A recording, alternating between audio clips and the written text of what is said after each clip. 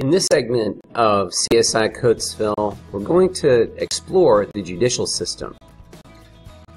Do you recognize the document behind me? I hope you do. It's the United States Constitution. This is the basis of all law in the United States. In this program, we're going to take a look specifically at the types of law, our rights as citizens, and types of crime. First, types of law. As I mentioned a moment ago, there's constitutional law found in the Constitution. This is the highest authority of law that we have in the United States. There's also statutory law as well. These are laws that are passed by legislatures. There's also common, or what's known as case law as well. In any given trial, the court seeks to apply both constitutional and statutory law. So therefore, it's the judge's responsibility, it's the court's responsibility to interpret those laws in particular cases. Next, there's civil law. And as you can see, this is the type of law that provides for damages for injured parties. Usually that's in a monetary form. Next is criminal law. These are regulations that concern the acceptable limits of conduct, such as stealing, robbing a bank, and so forth. And then there's a little-known body of law known as equity law. These regard court injunctions, restraining orders that are not covered by common law. Finally, there's administrative law. These are rules that control governmental agencies such as the Social Security, the Internal Revenue Service, and so forth. For example, if you had a friend that became disabled and they applied for Social Security benefits as a disabled person, they may be denied that claim. This court gives the opportunity for that claim to be appealed before an administrative law judge, who will then interpret the policies of, for example, the Social Security Administration, to see to it that those laws were accurately applied in the applicant's case for benefits.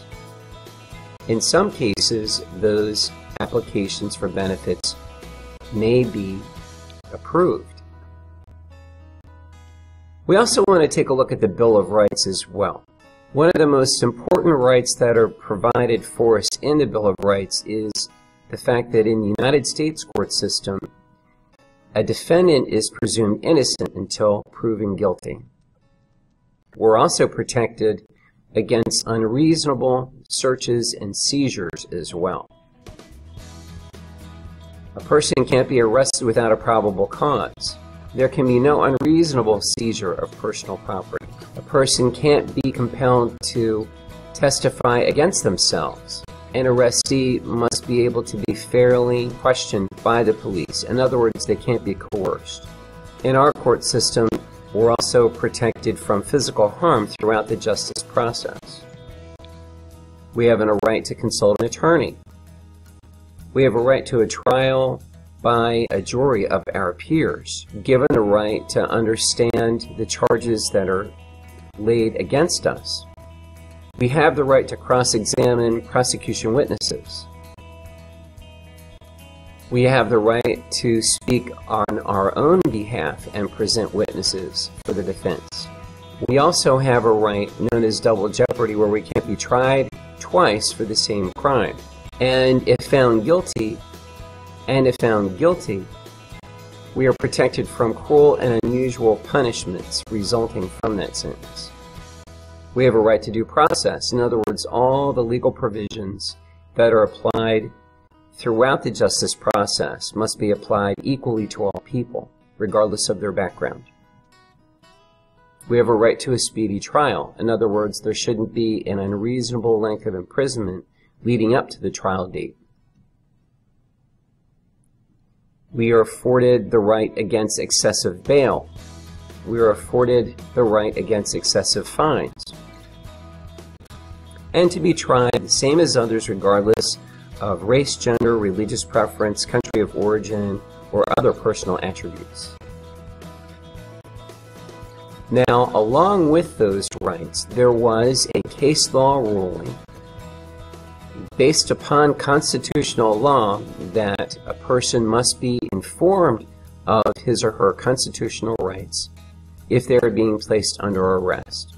And you have that summary below, a typical minimal statement of the Miranda rights. You have the right to remain silent. Anything that you say can and will be used against you in a court of law. You have the right to speak to an attorney and to have an attorney present during any questioning. If you cannot afford a lawyer, one will be provided for you at the government's expense. Now, there are basically three types of crimes, and I have them listed here in terms of increasing severity. First, an infraction. A minor offense, a petty crime. This would be something similar to a parking ticket. You don't appear at court unless you're going to appeal that infraction. Next, there are misdemeanors. These are more serious crimes that are punishable by a small fine or a short jail sentence. Some of these a person would be fingerprinted for, such as shoplifting. And third is the felony. This is a major crime punishable by fines and or more than 1 year in prison, such as stealing a car or threatening someone with bodily harm.